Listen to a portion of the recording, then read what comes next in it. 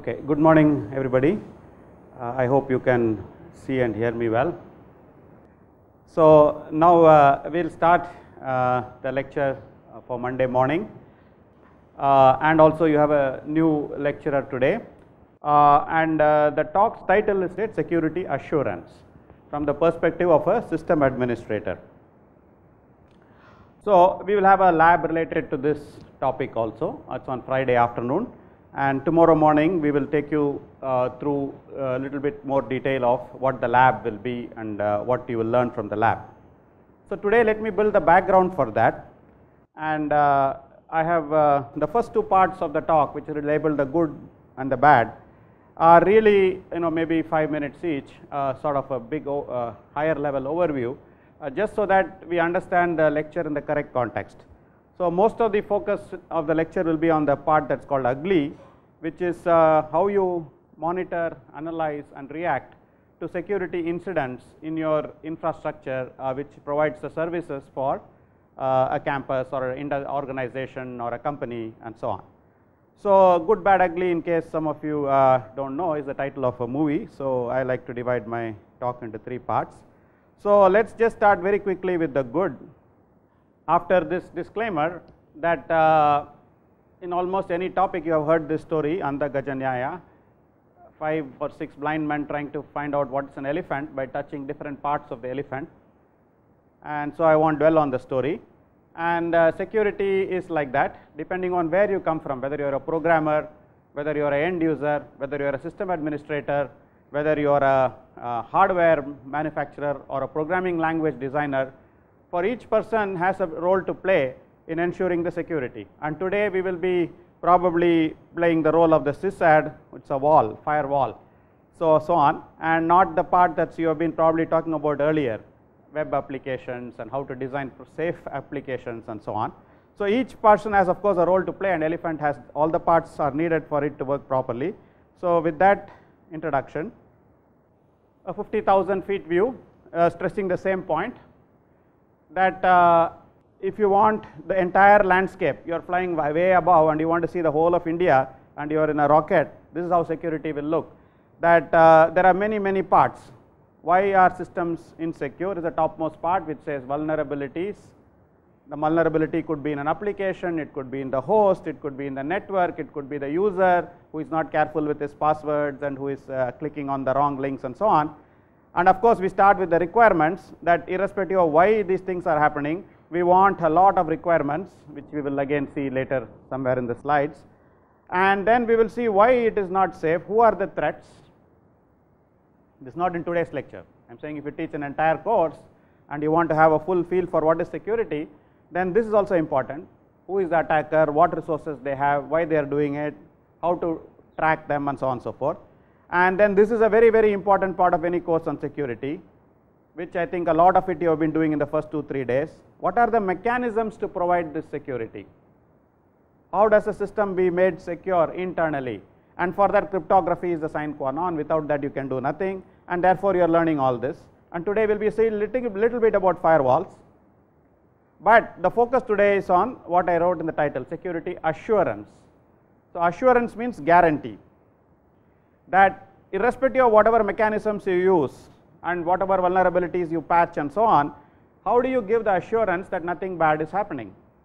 So for that, the part that we will be focusing a lot on in the later part of the lecture is what's called monitoring, log analysis, anomalies, emergency response, that you have to constantly know what is going on in the network or the systems, the server, the applications, and without that you cannot be sure that things are okay.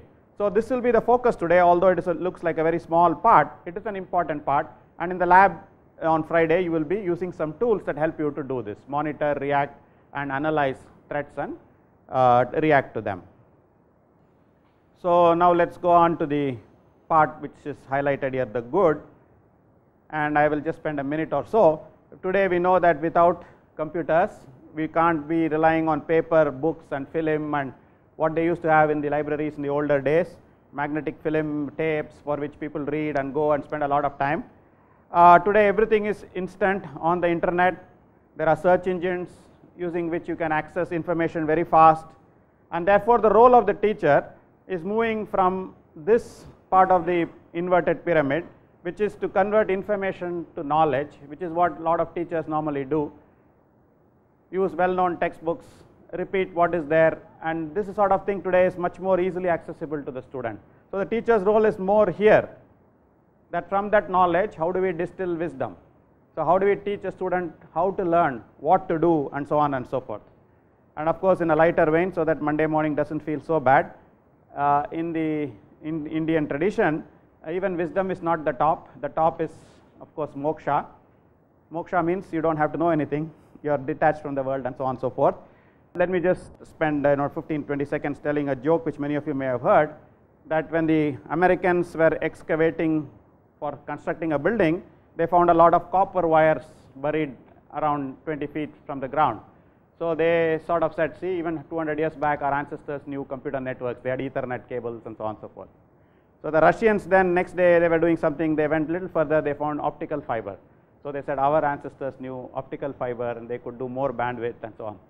So what happened in India? 20 feet, 100 feet, 1000 feet, nothing happened. So they said we knew wireless or moksha. We could do networking without wires. So that's the joke. So the reason is that networking today, whatever may have been the ability to live 100 years back with, or a little bit more, last 4 centuries, last 400 years, there were very, very brilliant people. An apple fell on somebody's head and he wrote things for which he is still very famous. So that is Newton. And there was Ramanujam, who just used a notebook, pencil, sat all alone, and he is still very famous. And most of us don't understand many of the results that he derived. So these sort of things are all called small science. Okay, that is not possible today to the same extent that it was possible 200, 300 years back. So we will not debate this, but maybe you can think about this later. What happens today is that without computers and without very powerful computers, no science, no branch, whether it be molecular biology, chemistry, physics, you name it. Okay, there is no science or engineering that can do without computers. And computers alone is not enough. One computer in one room is not going to do science. What you need is collaboration. You need data generated from various places to be available instantly. You need researchers working in various places to collaborate, do parts of the experiment, like that you would have heard of DNA sequencing and so on. Thousands of researchers all over the world splitting the problem into pieces, cooperating, applying their energies in the right places and so on. So which is entirely what this computer, cyber and network security is all about. That all these good things can happen, and we are going to conclude the good part now, can only happen if the network is stable, if the computers are not attacked, and there is no fraud, there is no bad things happening. So this is the reason why we need to quickly take a look at what is the bad. That if you don't do that, then already life is very difficult for us. Okay, mathematicians like Ramanujam today cannot work without huge computers doing a part of the work for them. You might have read, I don't know how many of you saw, just a few days back, I hope now most of you don't smoke, but all of you have seen cigarettes. So about 50 years back, in the Scientific American, a puzzle was posed. If you take 7 cigarettes, can you arrange them in some way so that every cigarette touches another 6? You understood the problem? 7 cigarettes, each one should touch the other 6. So this proof was done using 30 days of supercomputer time a month or so back. That it can be done, the configuration was found, but not by just a human brain thinking and drawing, because a lot of calculations were involved, floating point calculations to ensure that the diameters are okay, that it will not, there will be no gap and so on and so forth. So those who want can search out for this. Cylinders, 7 cylinders touching.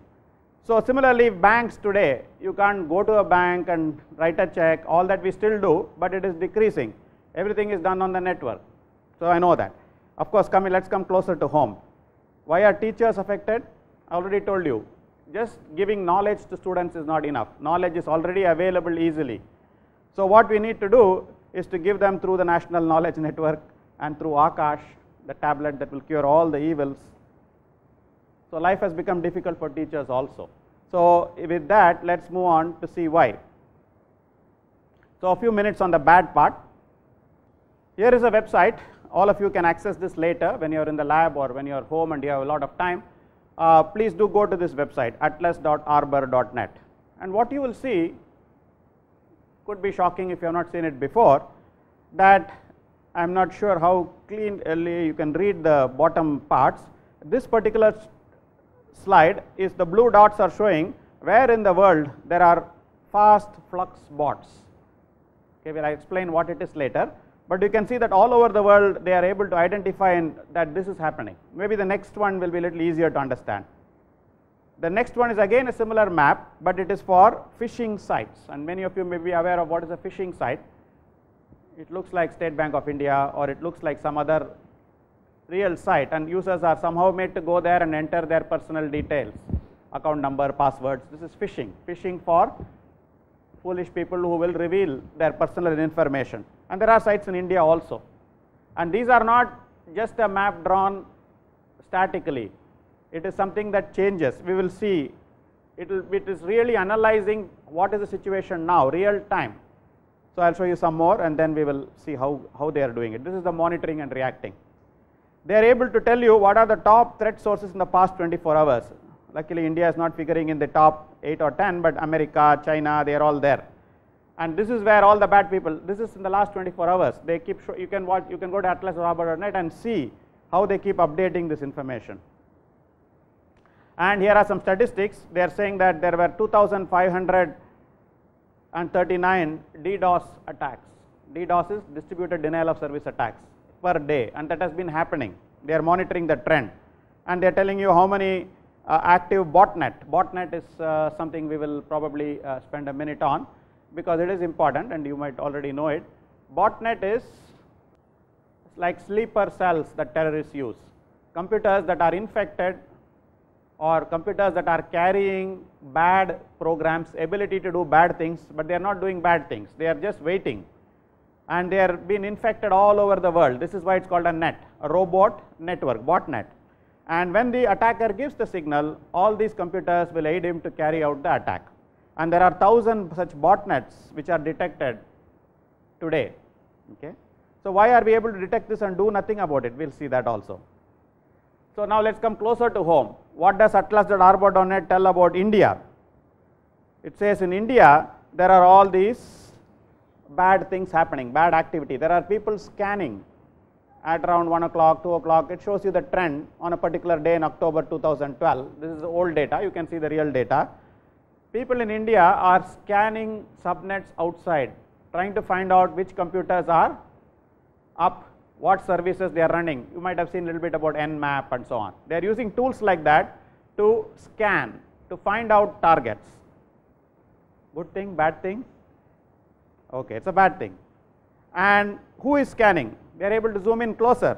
They are able to see that Tata Communication Network people, Reliance Network people, what is the traffic, what percentage of these scans are coming from various ISPs who are providing internet services in India. So by now you might have guessed how they are able to do this. That they are cooperating with each other, and VSNL or MTNL router is giving some information to this atlas.arbor.net about traffic that is passing through its main links. All the backbone routers are analyzing the data, analyzing the traffic, and are able to give information which is a way to monitor the real-time bad activity. And they are even able to delve even further, and they are even able to find out who is hosting phishing sites, again by which service provider, and if you go further, possibly even the IPs. These are the malicious servers. Malicious servers, not only phishing sites, they could be having websites with cross-site scripting, or websites containing worms, which when you visit the site, it downloads other data which is not visible to the normal user, and they are able to even tell the IP. Okay, so this is an example of just knowing what are the bad things. How they do this, that's later. But with this data, what can they do? Unfortunately, internet is a distributed, completely out of control of any single organization.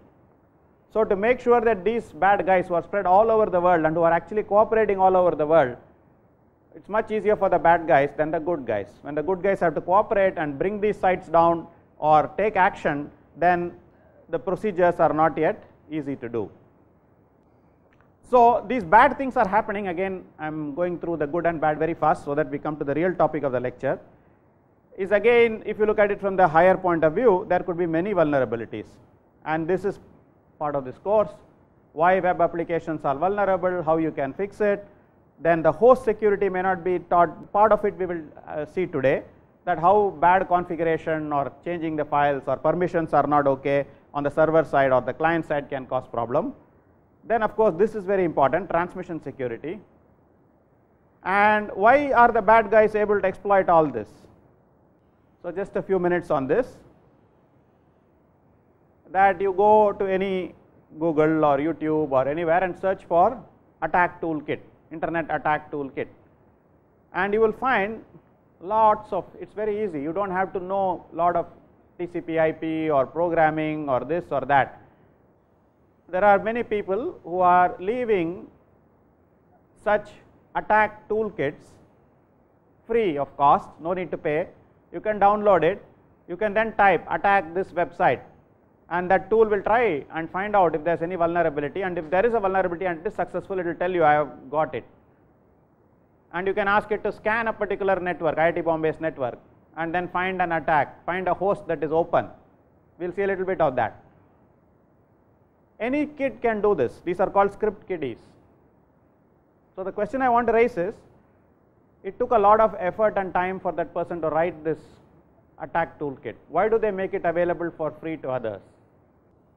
So if you think a little bit, you will understand that it is because that most of these are actually doing more than what they claim to do on the surface value. They have hidden payloads, they compromise the computer on which the attack toolkit is downloaded and used, and that becomes part of the botnet of the person who has left such toolkits free for others. It's like a Trojan horse. Okay? So that is the motivation of people. That, but the effect of that is that any person, any high school or college teenager can carry out reasonably sophisticated attacks without investing time and energy in learning anything. So I will not spend a lot of time on the bad part, but I would urge you to strongly go to this website, CERT-in. We will be hearing a little bit more about CERT, Computer Emergency Response Team. It's a worldwide organization, CERT, C-E-R-T.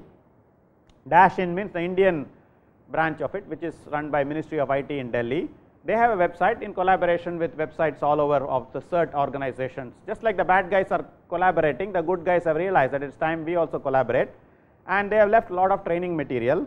And this slide I will not go through in detail, but I urge you all to go through not only this slide, but the entire talk available on that website, giving you the timelines. How 20 years back it was an individual student writing some small program to attack a particular vulnerability, to today how it has grown. And today it is governments and organizations spending a lot of money trying to find out how to compromise a particular network. Similarly, they have even tried to classify what types of attack are happening, and several times today we mentioned botnet and botnet controller. This is one of the most dangerous attacks, when the attacker has access to computers all over the world, because then it is much harder to stop the attack. And it is done through spyware and rootkits and so on, which are spread through websites, social engineering, email. So again, this is just a slide which tells you why bad things happen, how attacks are orchestrated, how the bad guys are finding it easier, and so on and so forth. So yeah, of course it's a relevant part of this course, but not today. So please do go back to this website, cert.org, and look at their training material, educational material, and you will find very, very interesting lectures about this, which are meant, again, the reason you should do this is because they are not 100% technical lectures. They are giving you the complete overview and a good starting point to understand the complexity of this threat, so that we can then concentrate on the real ugly part, which is to ensure all this, that our goal in today's lecture is not from the attacker's point of view, it is from the Sysad's point of view, that we want to set up services and network in our organization where we can, again I won't read out all these properties, assure users that they have confidentiality, integrity, availability, and so on and so forth. So now let's come to the third and the main part of the lecture, the ugly part. How do you defend? And defending has many components, 2 or 3 of them we will see, and in the Friday's lab you will be experimenting with some of the tools that make it help the defender to understand what is going on in your system and to plan accordingly how to react. So, I hope you are able to recognize this map. This is the map of IIT Bombay drawn by one of our industrial design cell people, just to make it easy for visitors. And there are hostels in the back, there are residences here, there is an academic area, there are playgrounds, hostels here, and there are lakeside areas, guest house, so on and so forth, so on and so forth. So, we are going to assume that this is a critical national infrastructure, which itself is debatable, but critical national infrastructure could mean ISRO or BARC or State Bank of India's data center. Okay, so, these are sites, or SEBI or Bombay Stock Exchange. Many of you may have read Bombay Stock Exchange went through a 3-hour, 4-hour network problem 2 weeks back. They had to stop trading. So, I am not very up to date on what it means, but I am told that that is a very serious disruption to the economic activity of India. So, let us not go into that part, but it is something that will definitely be a critical national infrastructure which needs to be protected. IIT Bombay, if it goes down for a day or two, of course, it is some sad thing, but it is not so critical. But still, for today's lecture, we will assume that our goal is that we are the system administrators of a university or a campus like this, which is spread out, where we have to have all the services, where there are different types of users, and then what we can do to make the infrastructure more secure. So, of course, this is again in a lighter vein, that the attacker need not do too many technical things. Okay. If they know this is the main gate, this is the main road, and all connectivity to IIT Bombay comes through fibers which have 2 or 3 places in the boundary wall through which they enter the campus. And if they are able to just cut those fibers, they can cause quite a lot of damage to us.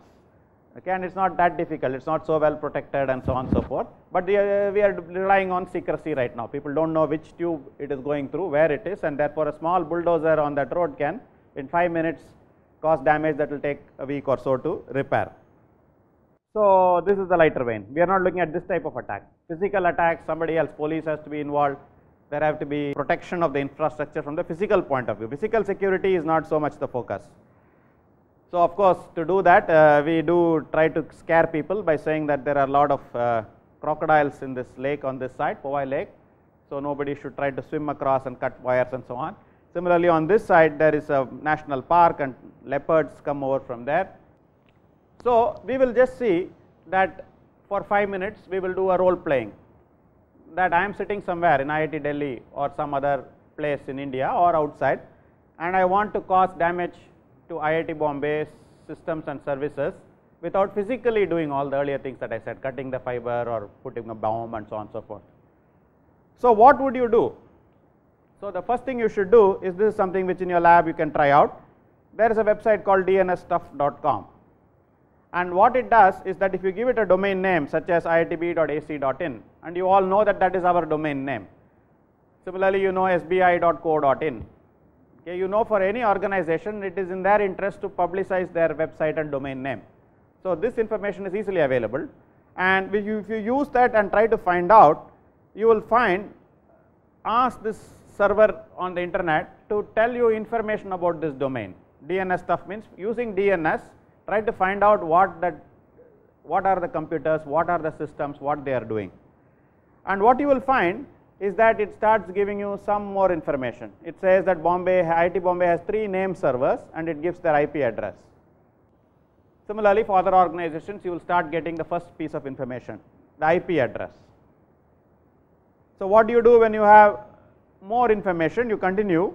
It will tell that it has MX records. MX records is IIT Bombay advertises to the rest of the world how to send mail to IIT Bombay. If you want to send mail to siva@iitb.ac.in, which is my address, from your computer in some other part of the country, then you need to know which IP address will accept mail for IIT Bombay. So, that information is also advertised, and if you go a little carefully and look, you will find that there are mail relay 1, mail relay 2, and their IP addresses are revealed. And then this site tries to find out little more information and so on. but with this information we can find out at least the important one service, the mail service. Okay. And once you know the mail service's IP address, you can try to trace out how to reach it. So, what are the links, which service provider is providing the link? There is a utility called traceroute, and traceroute will try to tell you, and you can later on see that if you try that one of the links that reaches us is through mumbai.vsnl.net.in. Why is this information useful? We will see later. But more sophisticated tools are there, some of which you will use in the lab, Nmap, Nessus, Metasploit. Once you know a particular IP, you can try to find out if there is any vulnerability and what are the others, scan other IPs in that range, see which ones are running what services, and all this information is accessible. So, this is what the attacker will do. You should never assume that he does not know what is your IP address, which version of mail server you are using, what web server you are using, what proxy server you are using. So, security by obscurity is a very old principle. We have to assume when we start defending that the attacker is able to get a lot of information about my network without physically coming and stealing anything.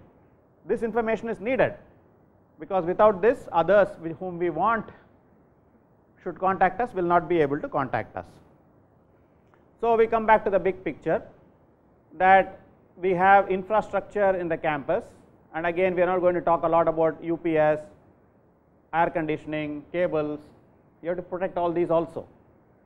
And then you have PCs, printers, so on and so forth, routers, okay. And then you have services which are network related, LDAP, directory service, domain name service, and then you have mail services, you have web services, then you have of course your system administration, the online payroll, grading, administrative software, then you have research and teaching software, application level software, and there are so many people involved. There is faculty, students, staff, there are vendors who sell you products and services, who give you licenses for their software, and then there are people, alumni, press, outsiders who need to interact. So, this is the big picture, that we are setting up an infrastructure where security should be first on our design principles, and even if it was not, at some point we have to analyze that where was security, and let us focus on the network first. What are the security threats, how to prevent.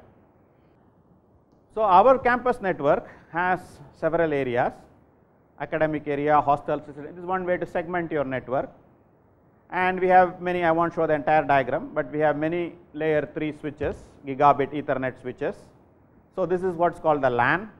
Then we have, this is the dated information, we have much faster, higher bandwidth now, but we have many WAN links, 3 or 4 WAN links. I will show you today's information later on.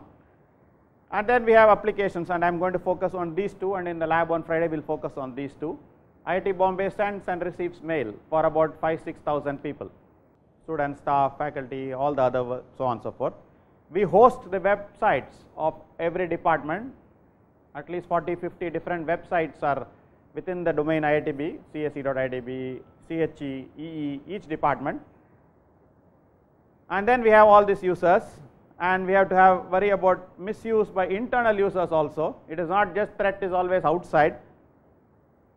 And once you start looking at internal users and seeing what damage they can do, then you will find that it is much harder to control, and therefore we will have quite a bit of a problem in the network. So, let us focus on one segment of the network. IIT Bombay provides residential area network connectivity, that we have staff quarters, we have faculty housing, we have hostels, they all come under residence, and we need to make sure that the usage from there is to some extent controlled by us. Let us not worry about threats from China or Pakistan first. Okay, this design principles will apply later when you expose yourself to the outside world also. All I want to say and make sure that you understand is that the internal threat is also as important, and in fact harder, and if you control the internal threat, the external threat is also going to be diminished significantly. So, this is our LAN. What is below this slide, I will give you a minute to look at this diagram. It is not a complete diagram, but it gives you the idea that this part is what I will try to explain, but you can assume that below this is IIT campus and its LAN. You can assume that above this is the big bad internet, where we have WAN links from different service providers, National Knowledge Network, MTNL, VSNL, Bharti, Tata, and so on, depending on which campus you are. So those are the two, and this is where the entire security figures for protecting you from the outside world, but also from the inside world. Okay, you don't want a student in IIT Bombay to do bad things outside and IIT Bombay being held legally responsible. So this area, which most of you will know, is called DMZ. What does that mean? Demilitarized zone. And it is in this area that we get the ability to control what we allow, what we deny, what we monitor. So I will not explain all this. You need servers to send and receive mail. You need servers which will act as proxy for your web servers which are actually inside. CSE department has a web server, and that web server cannot directly be exposed to the entire internet. You need some middle person who will field the requests, and this is where you can do some sanitization, you can do some checking, you can do some control, then get the real page from the CSE server and give it out. This is the reverse of the proxy. Similarly, for students inside IIT Bombay who want to access websites outside, one way of course is to directly give every machine access through just translating the IP address to a useful address outside, NATing. We will see a little bit more about that. But that way is not the secure way. The secure way would be to use proxies. Here there is this proxy server which is called Squid, which is what we will talk a little bit about in the lab on Friday, which filters requests, does not allow everything, which allows you to control what your users can do and cannot do. So you need to know how to do those services. So we will be concentrating a little bit on this. What are the important services here, and how different aspects of how you configure them, how you monitor them, and how you react to problems with them is going to give a level of security assurance to your campus. Your mail will not break, your browsing will happen, speeds will not come down to a crawl. All these things have to be done at this part. Of course, I just again want to caution you at this stage in the lecture that I do not expect that, neither do I have the time, nor do I expect that you will understand every part of every service in this DMZ. We will just give you samples. It's like saying that when I cook food, you don't have to eat the whole food to know if it is good. So sample a little bit and know what is there, so that later on you can apply your mind and learn and teach more about whichever part of it interests you more. So we will be just sampling some of this. So if you look at the issues in the LAN, we want virus, spyware not to be infecting our users' machines. We do not want users to use wrong IP addresses. What is the meaning of wrong IP address? That if you are in a hostel, I don't want you to have the freedom to change your IP address in your room whenever you want. Why don't I want you to have that freedom? First, of course, if you change it to something very wrong from the sense that the routing table will not work properly, then you will not connect to the rest of the network. But within the range allowed for your hostel, I want to narrow down to room level also. I do not want you to use your neighbor's address or the address of somebody in the other wing. Why would I not want that? So this is for little bit of audit trails, accountability. So again, I can spend a lot of time telling you stories, but I will just ask you to later on look up the story of a person called Vikram Buddhi, Vikram Buddhi. So you just type this name in Google and you will find many links explaining why he was arrested by the US government in 2008 or 9 and kept in jail for 3 years. He was a student in Purdue University, and apparently he posted hate messages which could have led to violence on some news group, Facebook like news group, and they traced the IP address back through the university switches and network logs to his room apparently. Now there is a lot of controversy about that. So we will not go into that, and then you can see what happened, how it evolved and so on and so forth. But this level of problems might come in your campus or our campus also, that we might be forced to do some what is called forensics, investigation of something bad that happened, where we have to trace back all the way to where it originated. Okay? And this is something that you can do with static MAC IP mapping and all that. So I will not explain all the solutions, I am just highlighting some of the problems. Okay? And a good LAN design will help a lot in making sure it doesn't work. that the attacker finds it much harder to conceal. Even if he succeeds, we can trace. So again, summarizing, this is where we will spend some time today, firewall. That first and foremost, you have to, I already told you, internet is on one side, campus LAN is on the other side. You have to now allow both ways traffic to flow under your control, not uncontrolled. That users inside should not be able to do whatever they want, users outside should not be able to do whatever they want, and we should control what is allowed, what is not allowed. So we will be using, there are many firewalls, commercial firewalls and so on and so forth, but the one best tool to learn and experiment in the lab and teach students is something called IP tables, netfilter.org, which is an open source firewall. We will be using that to illustrate how do you control access both ways. This is the title that was given of the lecture, today's lecture in your handout. It was called access control.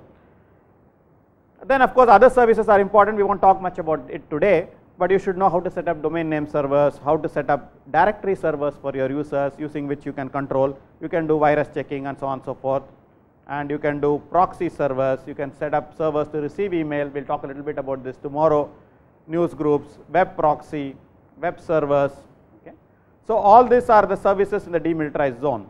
We will talk about the firewall for the next 10-15 minutes. So this is a very common situation that inside the campus you will want to organize it into different parts. Each hostel can be a separate subnet.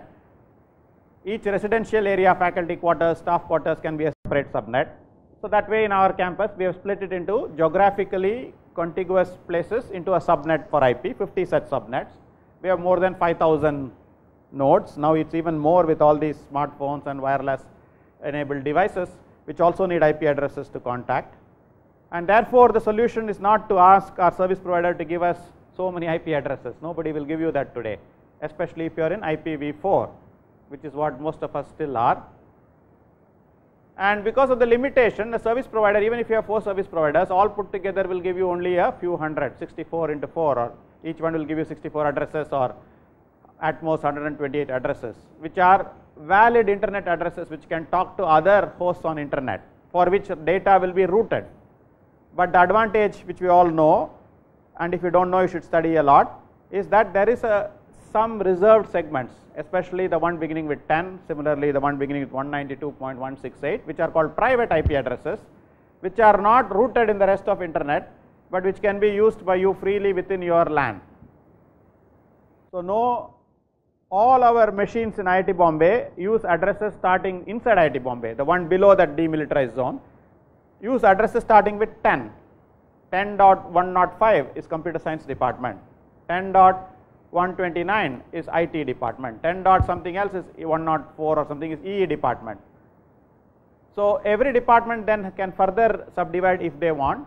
They have the space for the next 2 bytes, but we have only 50 such subnets visible at the top level. Now none of these addresses are directly reachable from outside.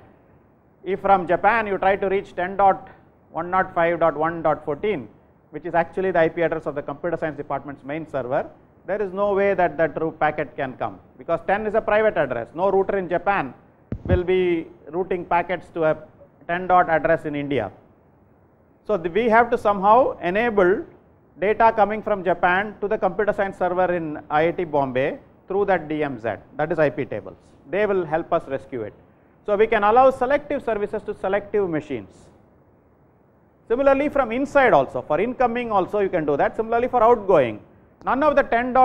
addresses inside IIT Bombay can directly connect to Google or directly connect to any other Government of India website, passport site or income tax site, because when they send a packet out with address 10 point, replies cannot come back.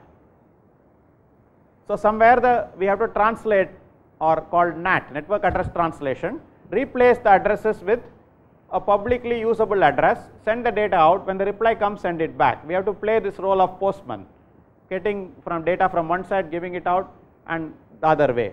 So we can do it at various layers. We can do it at network layer or we can do it at application layer. If you do it at network layer, it's called IP tables. That means you don't worry which application. But if you do it at TCP level, then you know the port number also. So you can allow from a particular IP a particular application. SSH uses port number 22, mail uses port number 25. You can even do it at application level. If you do it at application level, proxy is called squid or web proxy or email. Email goes to a mail relay machine inside your thing and then is sent out. Mail is received by that machine and sent in. So this is where we have to first decide what are the services that you want to allow incoming, outgoing, and this again I will not explain in detail today, but this is a very important part, that you must make a very good policy which is well known and accepted and understood in your organization. So IP tables is an implementation of a firewall in Linux, and it uses packet filtering.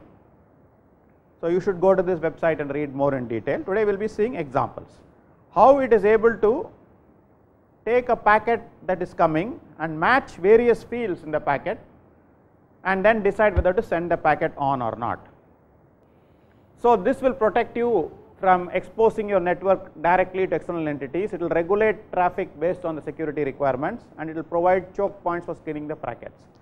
So one word which I have not specifically used is it will also allow you to shape the bandwidth, that you can make sure that web traffic does not use more than 50% of your bandwidth, mail traffic does not use more than 20% of your bandwidth. If this is useful to you, and I am sure most of you understand the reasons for limiting the traffic, because you do not want less important traffic to swamp out domain name service requests or mail requests or web page requests.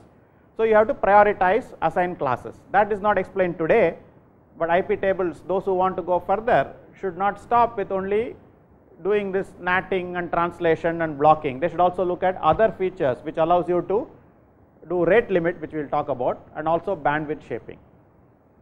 So like I said, we are only sampling the good things and showing you in the lab. You can go more and more in detail as you teach the course and develop this topic.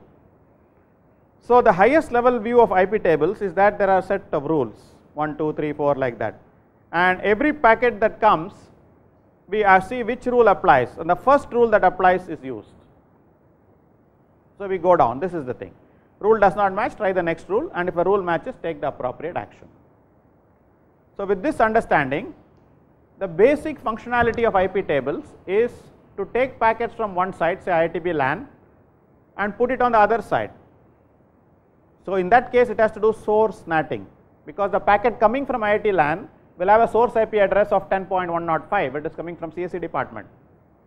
But when I send it to the outside world, I have to replace that 10.105, the source IP address, with something that is known to the rest of the world, so that the replies can come back. It can be 103.5. Whatever IP address we own, so that the packet's reply will come back.